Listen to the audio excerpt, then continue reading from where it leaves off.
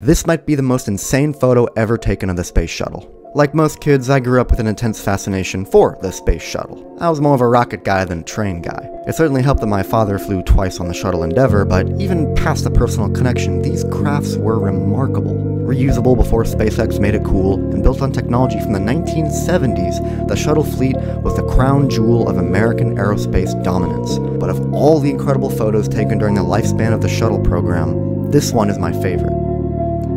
The Space Shuttle Atlantis breaking the sound barrier. Just take a moment to appreciate this remarkable piece of technology, a 180-foot tower of metal carrying live, frail people moving faster than the speed of sound. If this doesn't inspire you about what's possible and the lengths of human ingenuity, then I don't know what will.